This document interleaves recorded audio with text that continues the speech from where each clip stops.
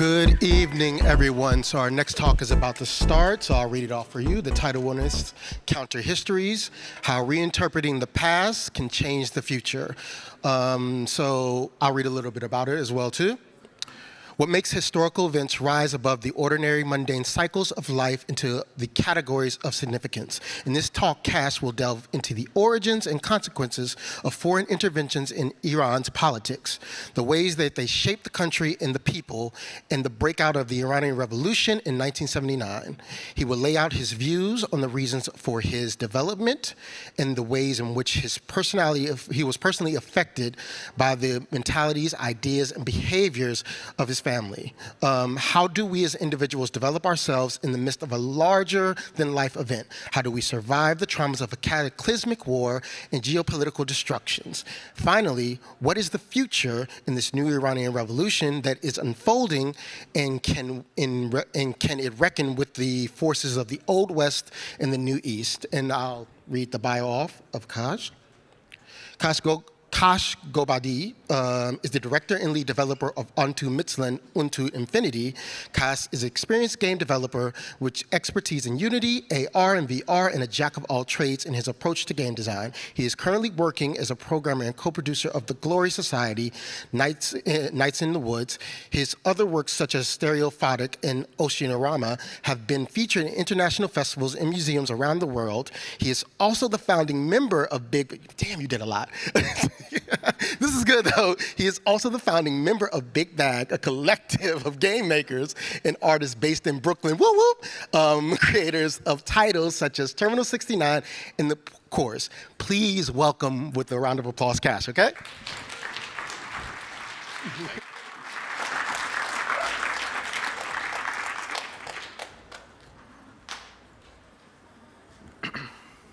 Hi, everyone. So I'm Ghobadi. Thanks for coming to my talk, and thanks for coming to Amaze and supporting all our work here. I also want to thank all the people running the festival. They've done a really good job. Thank Silent Green as well for hosting us. So today we'll be talking about counter history, and in particular a retelling of the modern history of politics in Iran from my own perspective. So who am I, right? Who am I to tell this story? Well, I'm a game developer from the US, member of Big Bag, as they all said, and member of the Glory Society, who made Night in the Woods. I'm an Iranian American, or an American Iranian in some ways. Grew up in America after the revolution. My parents came here, in the 70s. So, and I'm also the creator of Onto Mazyland, which is here, showing nearby the open screens up there, which you can go check out. I'm also a history understander in constant training, as we all should be, I think. And I'm a Marxist thinker and revolutionary organizer. I will make a disclaimer, I'm not a professional historian. For me, this is both a personal fascination and a passion, and it's also part of my identity.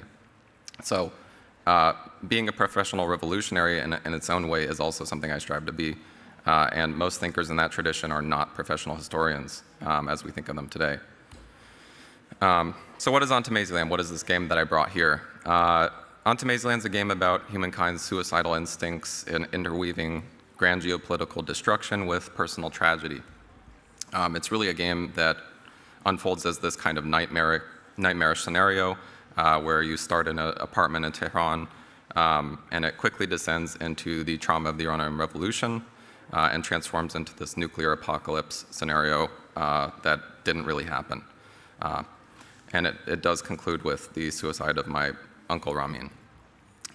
It's a game about coping with this kind of tragedy that feels more or less unimaginable in proportion, and actually trying to confront the feelings that they create rather than run or hide. It's also a game about a particular person at this particular point in history and my own family. You can watch my talk from GDC online. It's free to watch on YouTube. It's called At War with Reality.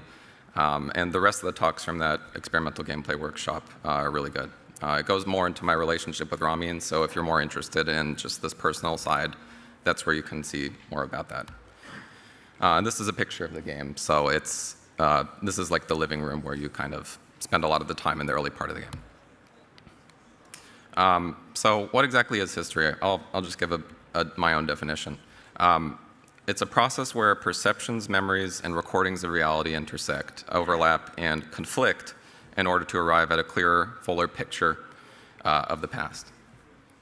It combines this personal experiences that we all have with the broadest magnitude of political, social, racial, geographic experience.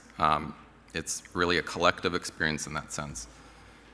It can be viewed from all sorts of different perspectives based on these different lenses, and some of them can be a bit more scientific than others. So here's just, we can see it moves from this sort of personal to this world level, right? So what's a counterhistory? A counterhistory goes against the mainstream trends and interpretations, usually with a critical perspective that reorients the way we view things.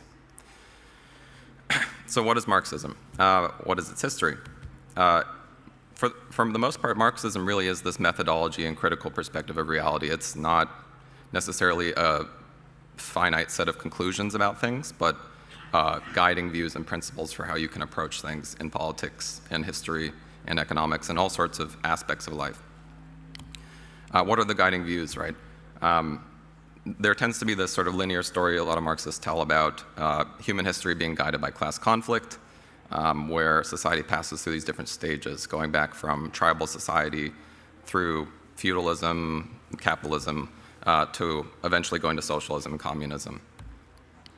Marx synthesized this by combining his theoretical and historical works with revolutionary activism and organizing, but Marxism is much broader than simply Marx.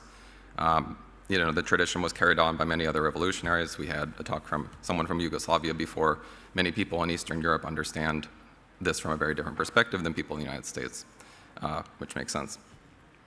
After the Russian Revolution, this kind of thinking explodes onto the world scene. They set up what's called the Communist International, and all sorts of other parties are set up in other countries. After World War II, Marxist parties took power in many other countries, including China and Eastern Europe, right? Opening up this sort of Cold War between capitalism and communism, where, of course, Marx's predictions about things didn't play out exactly as people expected. Instead of Europe having these revolutions, it was mostly countries that were either formally colonized or, in different parts of the world than what he was looking at. And after the collapse of the Soviet Union, at the end of the Cold War, supposedly, basically we also see a collapse of the world communist movement and a period of what some may call counter-revolution. But really, did this Cold War end, right? So let's actually talk about Iran. Obviously, the history of Iran goes back really deep into the past, with a long line of kings called Shahs stretching back thousands of years. It's an ancient culture and geographically significant place. You can see up there on the world map that Iran really is right in between Europe, Asia, and Africa. It's connected to bodies of water on both sides as well. It currently has a population of about 88 million. This is a breakdown of all the ethnic groups that are in Iran. There is a majority of Persians. It's the main ethnicity, but there's a lot of other minority groups there. Other groups which have traveled there over time, and refugees from the past 30, 40 years as well, from Afghanistan, Syria, other places. So yes, historically it's run by monarchy, but it also has this strong Islamic Shia clergy tradition as the majority religion. If you don't know what the difference between Shia and Sunni-style Islam, Shiism is really focused on these historically important Islamic clergy. So they are like priests, basically, that have ties back to historically important figures in Islam, especially the Prophet. In Iran, this is incredibly important. So this is a big timeline I've constructed. I spent a lot of time on this, but we're basically going to go through a lot of these events on the top half and then see how it ties to the bottom half. The bottom half is sort of where my family exists in relation to all of this, generationally speaking, for all the people who are still alive and not alive too. And then the top half is these major events that we'll kind of go through to get a broad look at all of this. I know it might seem a little overwhelming. We'll come back to it. So the first event I'm going to talk about here is the Constitutional Revolution. This is a turn-of-the-century revolution in Iran that actually a lot of young Iranians have no idea about. No, I've talked to a lot of people.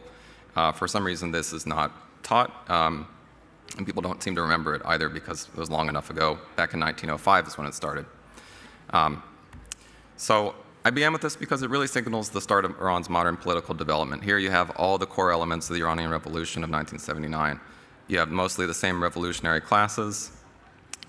You have this alliance of merchants from the bazaars who are like, they run the markets in Iran, very important people.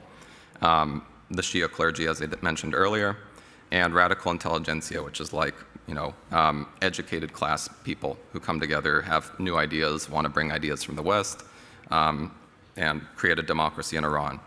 Iran at this point is run by the Qajar dynasty. It's a dynasty that's been around for a long time. People know it's really corrupt. And they're supported by foreign empires. At this point, they aren't their own empire, right? The glory days of the Persian Empire are gone, long gone. And so what we see is a major pattern emerges here. You can see on the right, this is the initial first parliament meeting, basically, the Majlis, which was established by this revolution.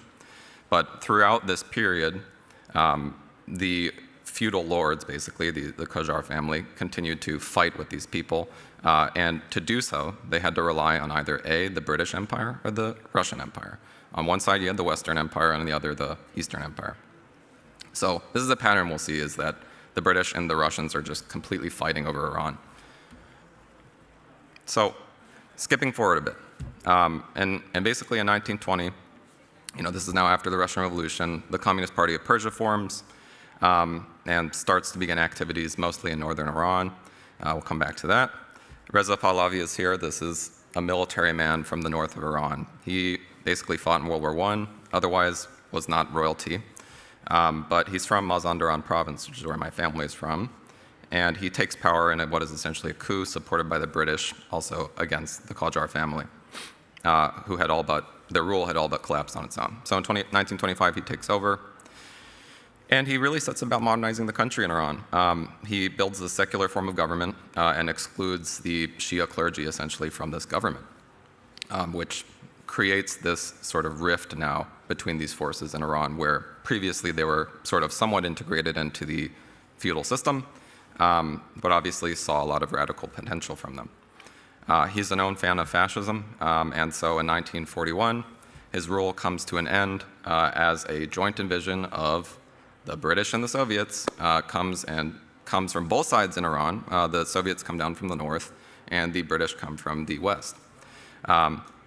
And so they actually make him step down. The Allies decide that his son, Mohammad Reza Shah, would be the new leader. And of course, he's a European, basically educated guy. They exile this guy, he's gone, and there's his son. So both of these people you'll find in my game. They're important figures in the game, and also important reasons for why the revolution happens. Meanwhile, also, this is 1941. My grandparents are both born in Mazandaran, where they're from. And many of these men in the north are influenced by the Soviets. And they create what's called Hezbollah Tudeh, a party of the masses in Iran. So they make this revamped communist party and start work for a revolution. There's also a lot of nationalists in Iran at this time. My grandpa at this point is 10 years old, and he joins this party, the Communist Party. And at this time, Iranians are really pushing for a democratic Iran and an end to feudalism and dynastic rule. So this is Mohammad Mossadegh. He's a very famous politician from Iran's history. He actually was related to the Qajar dynasty. A lot of politicians were. And basically, all the democratic forces at this time start to consolidate around Mossadegh. A lot of these people are people who remember the constitutional revolution. They remember what was kind of denied to them by both foreign powers and the feudal lords. And so a major, major part of all of this is the oil in Iran. Why are these countries intervening? Well, they want basically access, unlimited access, unfettered access to Iranian oil. And they, basically the British are the owners of this company. So Mossadegh comes in, and he's been promising for years, I'm going to nationalize the oil. He basically pursues all these radical policies of land reform, social welfare, and wealth distribution, which already should be enough to get him kicked out. But the nationalization of the Anglo-Persian oil company causes a complete panic in the West for shareholders and for, of course, the British Empire, which is still powerful at this time. This alone pretty much sentences his administration to doom, but also you'd be surprised to see that many people in his own party started to abandon him, and many other figures around him, as well as the Islamic clergy, turned against him. So British initiate a coup, basically. The Americans become heavily involved, as it's after World War II, and they're the dominant power now. There's public documents showing just how extensively the CIA was involved in all of this. They organized the coup, basically, as the primary leadership of it, and put back in power the Shah. So you can play this great game called The Cat and the Coup, actually. It's a short, free game, and it covers this period of history very well. The art's really beautiful as well. You play as a cat while all of this kind of happens. So yeah, Mossadegh spends the rest of his life basically in prison and has no real effect on the political outcomes anymore. So we're going to skip ahead a little bit. Shah's back in power, great. He goes on modernizing Iran and basically swiftly developing it, bringing in all these other help from these capitalist powers, right? He's understandably starting to, the people see him as a foreign, puppet, right? They see him as very much so put in place by the British and the Americans. Basically at this time, the Communist Party is completely repressed. The Shah is extremely anti-communist, and most nationalist forces are as well. And at this time, what this does is ultimately all the major communist thinkers split. So they begin to form other groups. And throughout the next period, as the Shah is kind of reforming the country in what's called the White Revolution, these organizations all form to counter the Shah and to build a revolutionary movement that will bring an end to feudalism. At the same time, the Shah is hoping to also bring an end to feudalism somehow. Not the sense that he would step down, but in the sense that he would change the country enough that he could retain power. So some of these organizations, and they create this broad movement, right? It's a mix of this united front between basically the same underlying components we talked about earlier, the Bazari merchants, the radical intelligentsia, student movements, and the Islamic clergy. So you have groups like People's Mujahideen of Iran, which many of my family members were part of at one point, which has changed a lot. Organization of Iranian People's Fedayeen, which is like the majority party of socialists, Freedom Movement of Iran, and all these groups that start to follow, in particular, the Islamic clergy, surrounded by a particular leader named Ayatollah Khomeini. This is this very broad movement, right, where you have these left-leaning communists and anti-imperialists mixed with nationalists at this point, mixed with socialists, and basically these people who are combining Islam and socialism. And then on the other side, you have the Islamic theologians, right? And really, within the first year of this revolution, there's these major protest movements organized by all of these different groups. There's also guerrilla warfare going on against the Shah. And the Shah is really not prepared to handle this. He doesn't have equipment to put down these protests in a non-violent manner. And so we have this event called Black Friday where there's a massive killing spree by the military. And that really triggers the rest of this revolution. And within this first year of the revolution, we see all of this is consolidated under Khomeini. The followers of him create this revolutionary organization called the Islamic Revolutionary Guard Corps, which still exists today, and I will talk about it quite a bit more. Yeah, I'm going to show some pictures here. This is major protests happening. You'll see like a lot of them carrying these pictures of Khomeini, who was like exiled at the time. These are like some of the militant people, all really armed to the teeth. When the revolution really took over, those people basically stormed all the buildings and took over all the parliament buildings, all these like government buildings. There's more signs of Khomeini.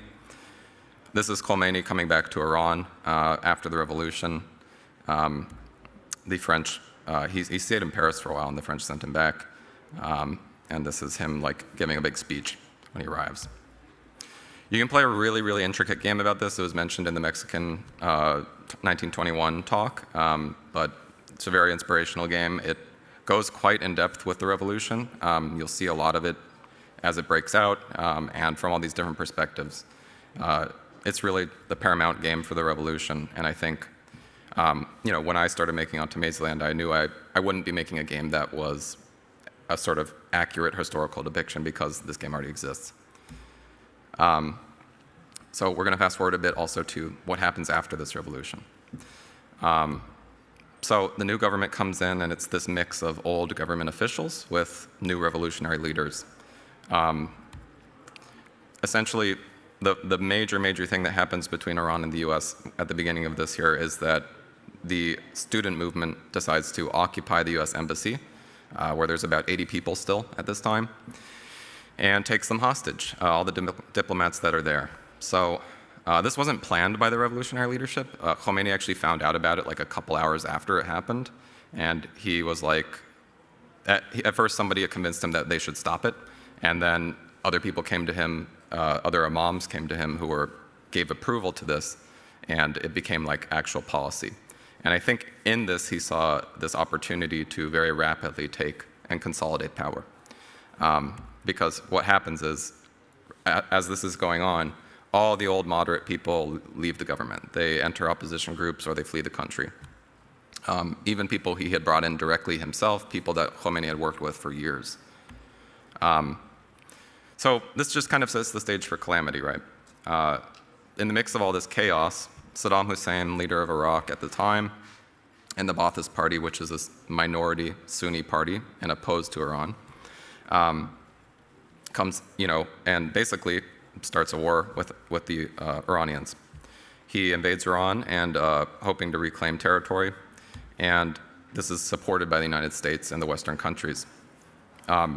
Every basically attempt the Iranians made to have a UN resolution passed over this, to have someone actually recognize what was going on or recognize the use of chemical weapons, was more or less denied for years.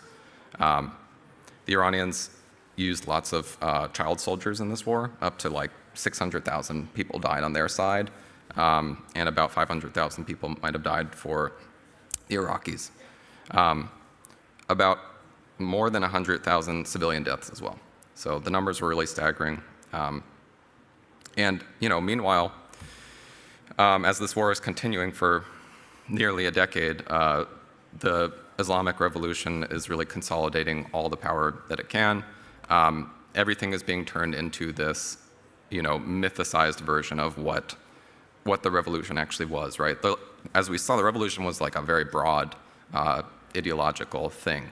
It didn't have one exact trend, but it all becomes consolidated at this point. And through this process of the war, I think people become just extremely, obviously, traumatized. This creates also this big rift between Iranians who left before the revolution and Iranians who stayed and had to endure all of this. Not everybody did, and it's a very dark episode that actually nobody really talked about in my family. I'd never heard about it until I was an adult. So meanwhile, also, just to point out, Israel goes to war in Lebanon, and this begins this process where Iran is now at war with basically lots of different people in the region. They start funding these paramilitary groups and proxies. So this does come to an end eventually. They are forced essentially to take a peace agreement after they push the war forward for another 4 years. Khomeini could have made peace around 1984, but kept it going. I think it was politically difficult to end it because the rhetoric around the war was that fighting was like a very good thing. Dying a martyr for the revolution would be like a beautiful thing to do. But of course, that's not what the experience was. So the Islamic government at this point also, at the end of the war, executes massive numbers of the political prisoners they had since the revolution. Many of the leaders of the revolution from the socialist and left-leaning groups are just straight up executed. At this point, this is really the consolidation of all of this. It's really over for any of the other groups. And also, the IRGC, the organization I talked about before, is now just deeply embedded in the whole society. Now that all the opposition forces are kind of gone, and we basically see that the next year after this, 1999, Khomeini passes away.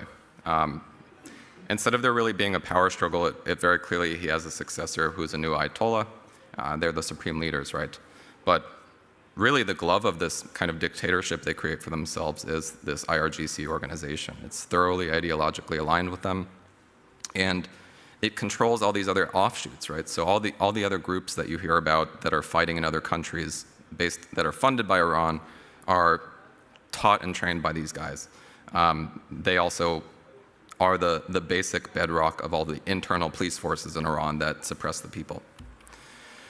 And of course, the Islamic government throughout all of this paints the opposition with this broad brush as people who would, endanger the revolution and whatnot. And they do successfully guarantee hatred against a lot of these groups. One of the groups I mentioned earlier, the People's Mujahideen, actually the leaders of that group fled to Iraq during the war and fought on the other side. So Iranians have never forgiven them for obvious reasons, but there's like almost just this lack of also remembrance now about the fact that the socialist revolution existed as alongside this other revolution. So really this era of counter-revolutionary nihilism begins in Iran, where for a long time there's just kind of these spontaneous protests. There's no real major organizations that are able to stick around and lead all of this. Although some of them do stick around, they're constantly repressed, right? So it's not really until 2009 that major protests erupt in response to this claim of a rigged election that we start to see manifest political forces emerging in Iran again as organized forces. And this is all tied up with world politics as well, right? In the late 2000s, in the United States we had the Occupy movement. All of this is tied also to the contractions of the markets, which are especially difficult for Iran, being under many, many sanctions since the hostage crisis. But people in Iran don't necessarily see it as just being about sanctions. They see it as this government essentially has no economic theory. The government didn't deliver on any of the things the revolution was really about besides stopping the West, which arguably they didn't. So contemporary Iran, right? Since 2009, things in Iran have really only seemed to get worse economically and politically from the outside. Major feminist movements have kind of erupted in support of Iranian women internationally, as they were not really subjected to the kinds of laws of this Islamic government before with the Shahs. The Shahs were secular. And if you look at photos from that period, you'll see, women dressed very casually. And so more recently, right, we have all these sort of basically distinctions appearing between the groups that have risen up in support of the death of Mahsa Amini, who's a very important person now in Iran. She died in 1922 in police custody, but when all the articles were coming out about that, there hadn't yet been some kind of investigation or actually evidence that emerged that the Islamic government killed her. I have yet to see it, but also I fully believe, based on what they've done, that they would have killed her. I don't think it really matters regardless, because people saw it as this sort of symbolic moment. It's in a lot of ways the Iranians I've talked to have compared it to like the death of George Floyd and the eruption of the Black Lives Matter movement in the United States. So this is a photo of her. It's gone around quite a lot. You've probably also heard "women, life, freedom." That's the sort of saying from this new revolution that goes around everywhere. This is some photos of major protests going on. Okay, so what is the point of all this, right? Why talk about all of this? Ultimately, this presentation is really about Iran's experience at critical turning points of a lack of sovereignty, where decision-making was denied to the majority of people, not just by their own government, but by foreign forces. It's important to understand history also in order to understand the present. If we're going to think about supporting whatever's going on in Iran now or any other country, we also have to be careful about how and why we do that. As you can see from the 1979 revolution, having a lot of good ideas doesn't necessarily mean a revolution turns out or is successful. So we have to ask, how did this current political system and economic system develop? What internal and external forces exist that support and reject these things? What classes of people would benefit from a revolution? is it really possible for those people to bring it about? All of these things together also have direct and indirect effects on the development of individual human beings, families, and entire people, right? And we have to think that all countries, places, and people have these intricate complexities and patterns that can only be understood and acted on deeply after critical study. In that sense, no actors on the world stage should feel that they have a unilateral ability to intervene in other countries. What this is really about is that we need to see an end to that kind of intervention. So let's return to this timeline, right? We've actually been through everything on the top. Now, let's look at the bottom, right? So you'll see we actually covered all of that. For those of you who've played on Tamaziland or seen my previous talk, it'll make some sense. But let's just say that for my family, Rami and my uncle represented this kind of linkage between old Iran and new life in America. You can see there that he was born on the eve of the revolution. He actually believed himself to be an accident and was yet this deeply loving and connected person. His parents' death was this major tragedy for my family and for him as well. He was actually only 10 years old when this happened, but looking at the timeline, this would have been quite a common experience for Iranians at that time, although most of those deaths would have been from traumas during the war. He's really lucky that he survived the accident and lucky that he did not have to serve in that war. But at the same time, he was just caught in the maelstrom of this revolution, ultimately, and suddenly without parents. My grandparents were extremely close to his parents, so they took him in, but he never really recovered from this, right? Like the youngest son and actually daughter of the Shah, Rami committed suicide shortly after the turn of the century. It was a really common outcome, I think, in a lot of Iranian families, being disconnected from their land and from their home. And also the families being fractured, for that matter. So for me, On to Tamaziland is not just a project, but it's a fundamental part of who I am. Working on it sort of changed my life in that sense. Games, when they can be used as a personal form of expression, really, are this deeply impactful medium because I do believe that they're particularly good at allowing people to experience these alternate perspectives, both of history and of reality in general. You know, I really don't think it's surprising that the most prominent games from Iran are these games about these critical turning points in the history and these moments of just incredible angst and frustration for Iranians. You know, the revolution is living memory for most people in Iran, from Iran, that you'll meet in other countries. Most people have parents that lived through it or grandparents. The intervention against Mossadegh, for example, is really remembered by also all of our elders and almost unilaterally and universally seen as a major upset in our history. Games are this ideological battlefield as well, right? Everything that we do and consume has some level of a lens and an ideology and a perspective on all sorts of events.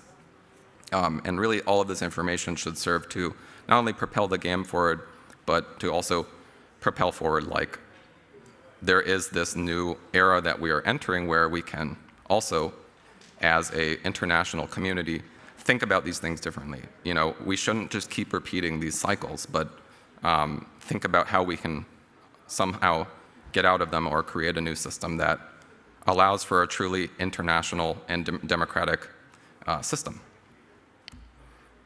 This is a picture of the game as well from the ending. So this is just conclusion, right? Basically, humans are all tied up in their history, right? We can't really escape it. We have to face our history and acknowledge what happened. And if we become disconnected from it and our place of birth and our culture, we may become also mentally unwell. We have to try to reinvent ourselves wherever we go, even if we don't have control over where we end up, right? We have to somehow fit into this dominant culture, even if we're in a place that's foreign to us. For me and for I think a lot of people, games and art are now this way for us as individuals and as a collective to reinterpret our pasts and also become connected again to our past and our culture. They allow us also to reestablish a sense of history. You know, the idea of alternate history allows us to explore these other outcomes, but ultimately they're also disconnected from reality, right? And in that sense, a lot of what happens in my game is about, while it explores an alternate history, it has to reappear and confront this reality of what actually happened, both to Iran and to my family. In that sense, we have to really confront reality with critical thought in order to be able to change it. If you want to learn more about this stuff, there's plenty of books you can read, and films as well. So here's just some books. All the Shah's Men is about the Mossadegh period. The destruction of Iran is sort of about mostly the revolution and aftermath of it. The Mantle of the Prophet is really focused on Khomeini and the development of his ideas and how he took power. Iran in the West is a really good documentary about all of the revolution and aftermath, and the Iran-Iraq War as well. And then this is just, again, the two games I talked about, 1979 Revolution and The Cat in the Coup. I just want to thank you for sitting through my historical lecture. And I really did want to give this talk because this is just what it's like to talk to me, to be honest. If you ask me about my game, I'll talk to you for like straight 30 minutes about history. So that's how I approach games right now, and I think it's how I approach basically politics as well. You can follow my work on Twitter at @TheStaticMan. And again, thank you everyone for coming. Give it up for Cass. Yes, give it up for Cass. Thank you so much. Thank you so much. Thank you for letting us into such an intimate video game and a very, very comprehensive history lesson. Thank you. We'll have 5 minutes for questions. Does anyone have questions for Cass? Right here in the orange on the left. Thank you for the talk. It was so good. I was sitting and I was on verge of tears all the time. But I wanted to ask about. It sounds like the game is very filled with history and whatnot. And I want to ask if you've worked with like historians or whatnot, or playtesters or consulted to make sure that the history of it all is still kind of intact. Yeah, so I actually didn't do that because what I was trying to do with the game itself, if you play the game is more of an emotional reinterpreting of all of this. It's less like sort of what this presentation is, which is more what I've actually researched and also from a lot of conversation with my family members, right? So the history that does exist in the game is also this personal history more than anything else, and kind of I think the emotional remembrance of these different things. I would not consider myself like pro-Shah or anything. A lot of people in the United States are like supportive of putting the Shah's only son left back into power as like a democratic leader or something. They call themselves like constitutional monarchists. Like people have a very emotional way of relating to these things. And I think there's like now this, looking back at things, there's a nostalgia for what was before that, right? I would love to work with more historians, but this has been a completely personal project, and I think what you'll see in the game is more like what it feels like to experience the history than it is like a completely accurate portrayal of it. And I would say, though, that that's also been my experience talking to people in my family. Even my grandfather, who's very well-read and knows quite a lot about all of these things and experienced a lot of it, his memory is not as good anymore. And I think for him also, Ramin was like a son to him, and I think when he died, it was a couple of years after that I didn't, really talk to him about these things in depth. So the level of his memory about a lot of this was, I think, kind of not where it would have been if I had talked to him earlier, right? But I think there's still something kind of crucially important about all that. Like I think the actual experience people have of history is sometimes much more important than what really happened to most people, right? So, yeah. Any more questions? I'll ask one, just for like the last one as well too. Since I dealt with counter narratives from like Black perspectives in films, you do it with video games, and I think the democratizing of history is like an important thing, or taking history away from like historians and giving it to the people is an important thing. Can you say is that what you did in this game? You took history away from historians and gave it to like the everyday people, and is that like empowering in a way? Yeah, I think that is kind of an interesting way of looking at it, and I think, I mean, for me it was like, yeah, like this also emotional connection to just this family member that was gone. And I think that reclaiming that and sort of seeing him as part of this history is a sort of people's history, right? It's like everyone basically lost somebody like Ramin in this event, whether it was like a brother or a son or a father, right? Or a mother or a daughter or any of these people. Many people died in this event. There's also just obviously this long history of a struggle, right, to basically reclaim Iran as an independent power. And again, we have this this narrative of women, life, freedom, right? It's very open-ended.